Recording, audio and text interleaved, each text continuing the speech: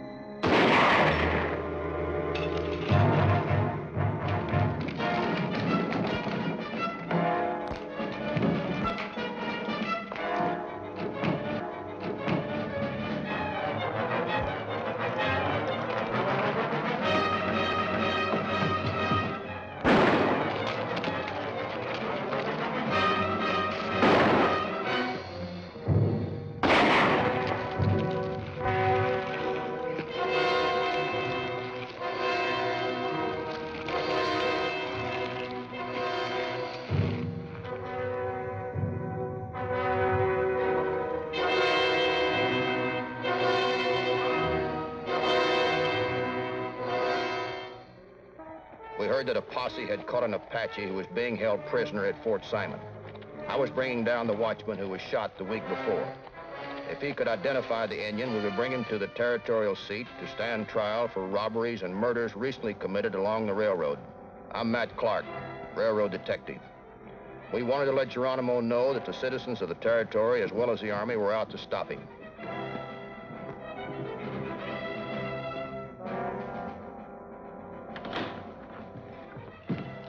Howdy, Colonel. Oh, Matt Clark, I've been expecting you. This is Joe Burns, depot watchman. Clark, supposing you can identify the Indian who raided the station, what do you intend to gain by taking him back? He'll get a fair trial, and if he's guilty, he'll hang. Maybe then Geronimo and his cutthroats will think twice before coming too close to the towns and railroads. In other words, you're going to succeed where the Army failed. I'm sorry, Colonel. I didn't mean to draw that inference. You're doing the best you can. But if we can help you along now and then, I'm sure you're not going to turn us down. Only a fool would insult his allies, Mr. Clark. Bring him in.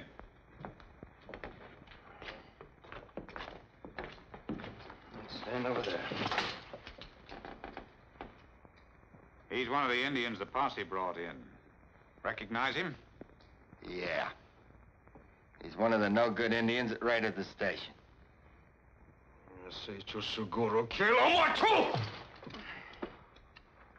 What'd he say, Colonel? He says he should have made sure of the watchman and killed him. You're a tough one. Who are you? Yo soy Nechi. Hijodegachis. Yefe Sito de Geronimo. Looks like you caught yourself a big fish here, Mr. Clark. He says he's Nietzsche, son of Cochise.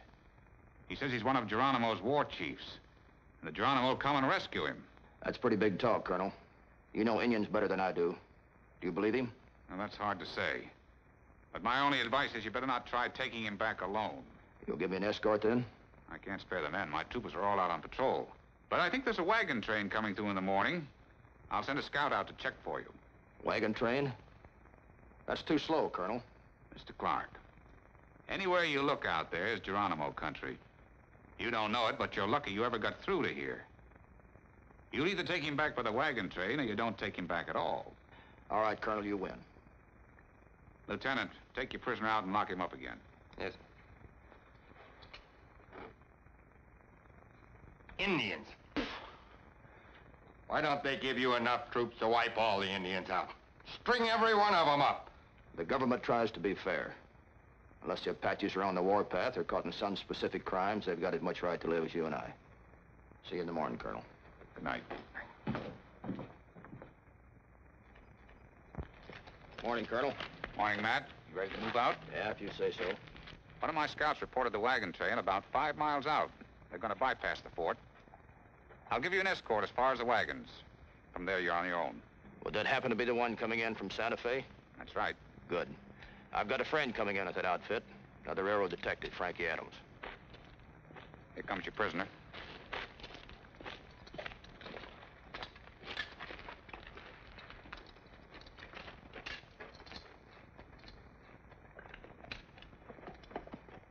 Well, goodbye, Colonel. Good luck, Matt. Thanks. Bye, Colonel.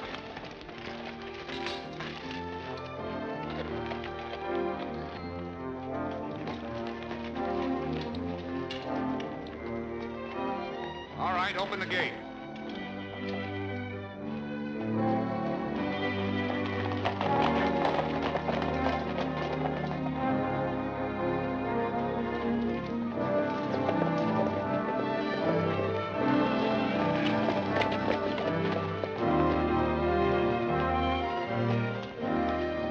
Towards sundown that evening, we sighted the wagon train coming in from Santa Fe. We joined them. Well, it's as far as you go, soldier. Thanks a lot.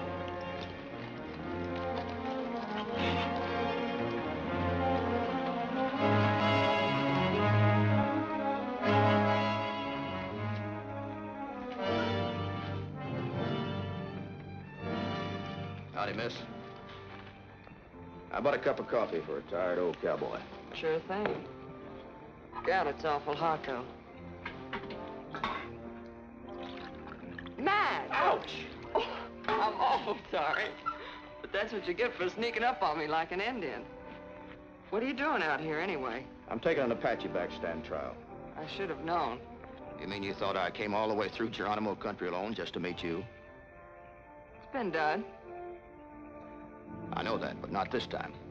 What's all this I hear about Geronimo's band and this Apache prisoner? I thought you were in Tucson to appear against those 2 train robbers we caught last month. That's why the boss sent for you. I wondered why he took me off of that case. I got a new job. I'm supposed to stop the Apache raids on our depot and way stations. One man against Geronimo's whole tribe? What's wrong with that? There's only one tribe, isn't there?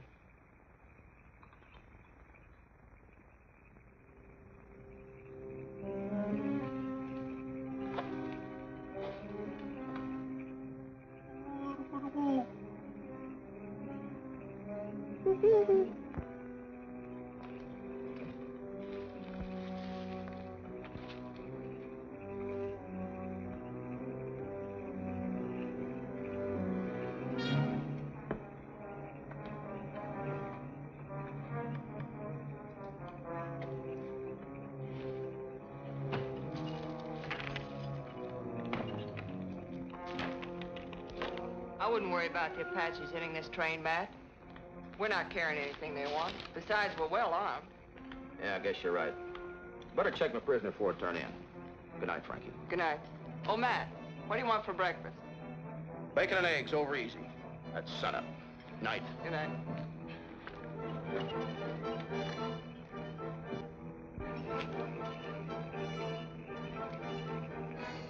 Oh.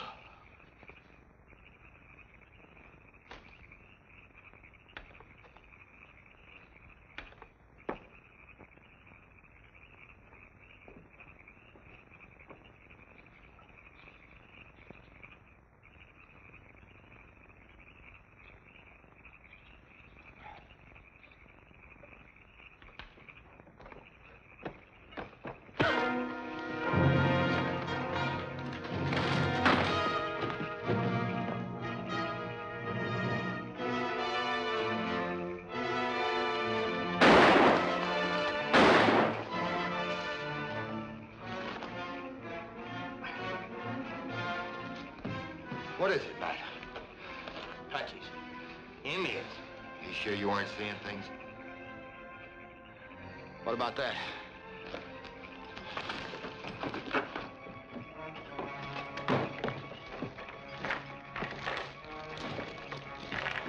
take a look at that. That shot woke up the camp. What do we tell him? Tell him to go back to bed. It wasn't nothing, folks. One of our boys just had a nightmare. Going back to bed. These chains been nearly cut in two. The nerve of those cutthroats, coming right up on a wagon train like this. We better stand watch the rest of the night. I'll take the first hitch. Right. You know, I was kind of figuring Geronimo wouldn't attack this train. No, I'm not so sure.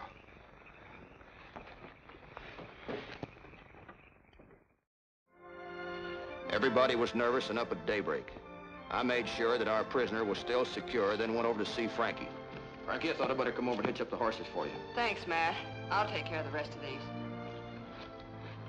Well, I guess I won't see you until after we reach Tucson tonight. I guess not. Looks like we're gonna have a busy day. Attack!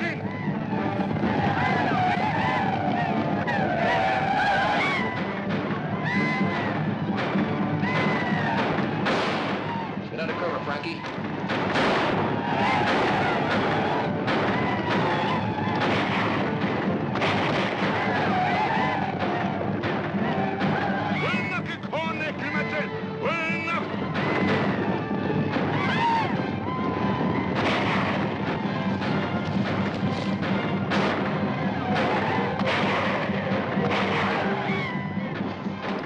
Here, Matt, I brought you some shells.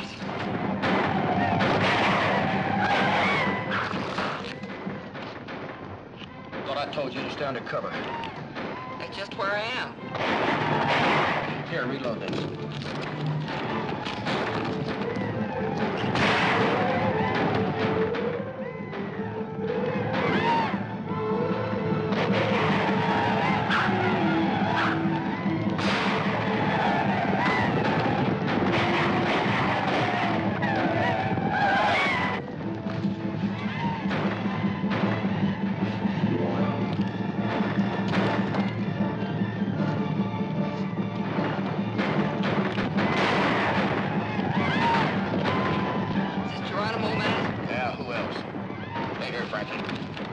Prisoner. Keep your head down.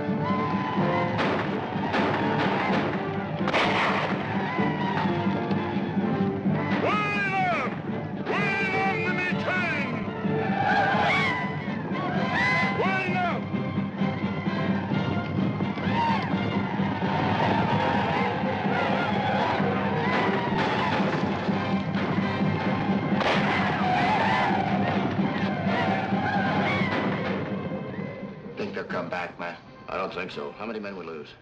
Not many. Frankie's been hit. What?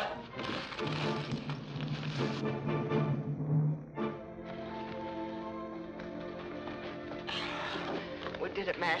We beat them off. Not so sure they got what they came after. Give me your knife, Joe. Here, bite out on this real hard. That air's got to come out.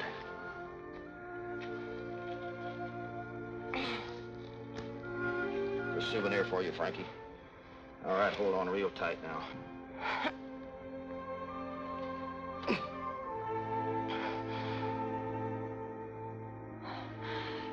Bandage.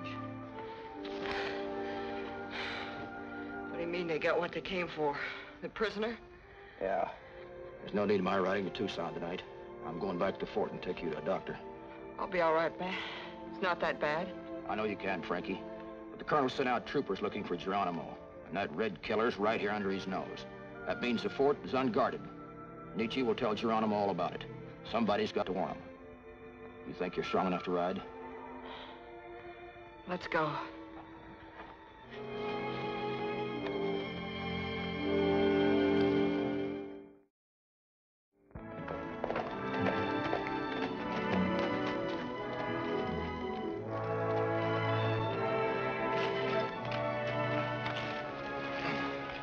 Guard, take this girl to the infirmary. She's been hurt. I'll be down to see you as soon as I talk to the colonel. All right, Matt.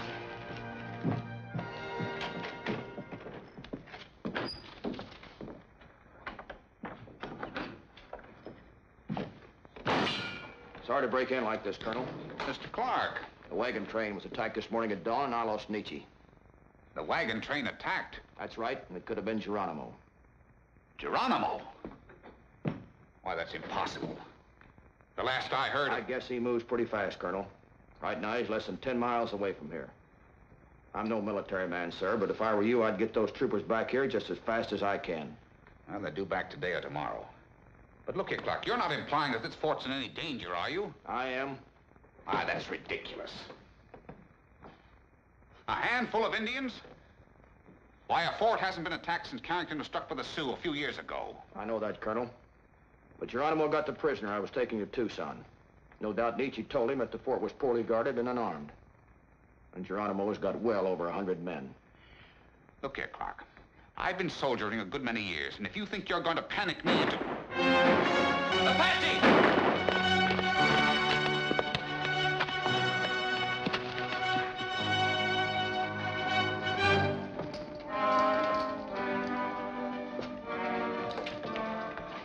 What's this about Indians, Gatewood? That's right, sir. The scout came in with a report. I checked it myself. They're gathering just beyond the ridge. Must be over 100 of them. Maybe all they want to do is talk, sir. No, we can't take any chances. Issue guns and 60 rounds of ammunition to every man in the fort, soldier and civilian. I'll direct the defense personally. Come along.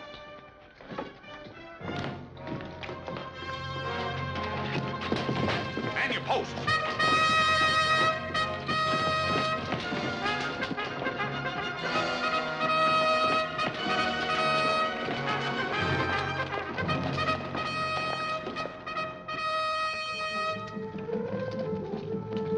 Horsemen, all right. Must be a lot of them, judging from the dust.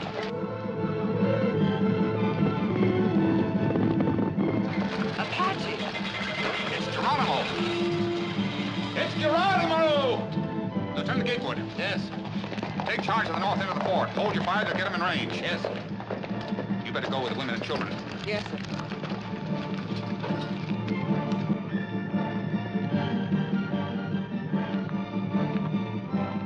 I'm talking!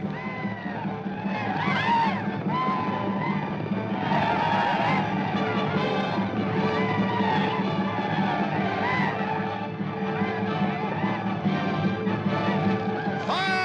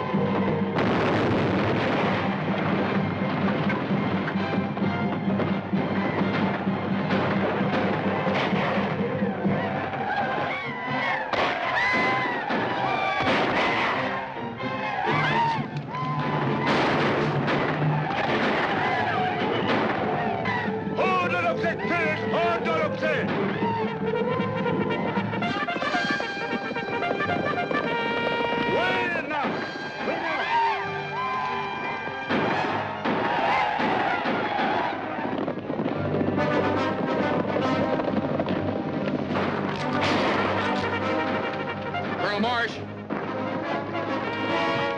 It's your troopers. Hold your fire! Maybe we'd have held them off that day, maybe not. But I'll always be grateful the troopers turned up when they did. The fight was furious while it lasted, but it was over in a matter of minutes. Geronimo fell back in disorder, and retreat turned into panic. What you say is true, Lieutenant Gatewood. Our reports are that Geronimo did lose a lot of men. His band was hurt and hurt bad. Well, Colonel, Geronimo staked everything on trying to take this fort, and he was whipped. He's been campaigning steadily for months, and he's tired and depressed. I tell you, sir, you'll never have a better chance. He's been defying the army for 10 years. And today Seem to think he's ready to talk terms. I think so. I was in charge of the San Simon Reservation when Geronimo and his people were there. I know him, sir. I know him better than I know you. He'll trust me. That may be, Lieutenant. But can we trust him? Why not? The Army has nothing to lose.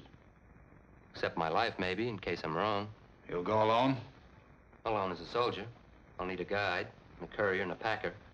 And a couple of Indian scouts to send on ahead to let Geronimo know I come in peace. He's convinced me, sir. I'll have to go along as a courier. All right, Lieutenant Gatewood.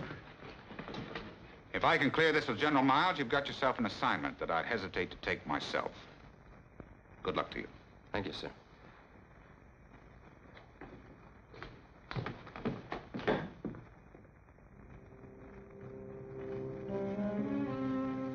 We moved south through Apache country for 2 weeks. Then one day near the end of August 1886, south of the border near Fronteras, one of our scouts made contact with Geronimo's tribe.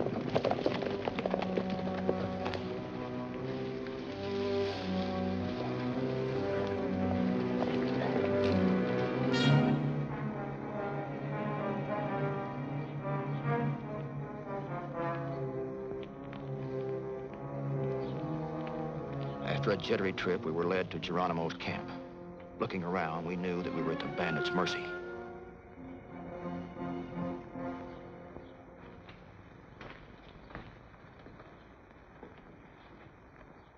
It's many months since you left the reservation, Geronimo. It's good to see you again. Scout tell me you come to talk peace, Gatewood. That's right. General Miles wants to make peace. General Miles does not want to kill any more of your people. He says he is your friend. If General Miles is my friend, where has he been all these years? I have been very much in need of friend. You know what's best for your people, Geronimo. Otherwise, you wouldn't have let us come to talk with you today. What are your conditions? Geronimo, like all his people, is brother of Grizzly Bear, Rattlesnake, the Eagle. The land around us is big and belongs to all of us. It is big enough for all things that live except the white man. For the white man, even the whole earth is not big enough. He went on like that for the rest of the afternoon. If General Miles makes solemn promise, Geronimo will go. Near sundown, Geronimo had weakened and agreed to surrender to General Miles. And with that agreement, we knew that the 10-year war with the feared Apache in the Southwest was over.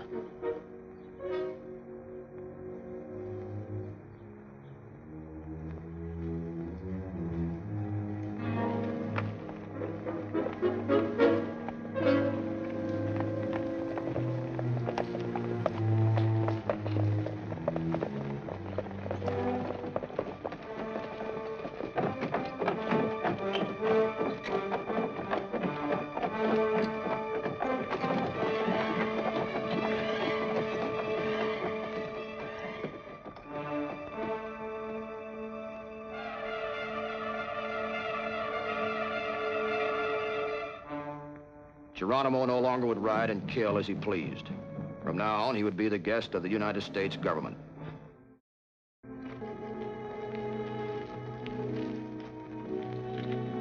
Matt, you can tell your boss the railroads and ranches will be safe from now on. Word just came from General Miles that Geronimo and his band are on their way to a reservation in Florida. Well, it's been good working with you, Colonel. Hope to see you again someday. Thank you. Bye, Colonel. Bye.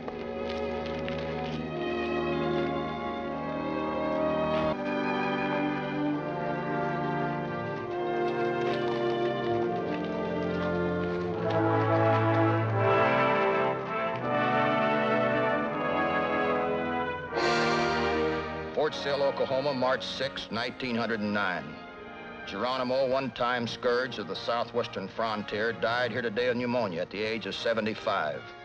Geronimo, the Apache firebrand, extinguished forever.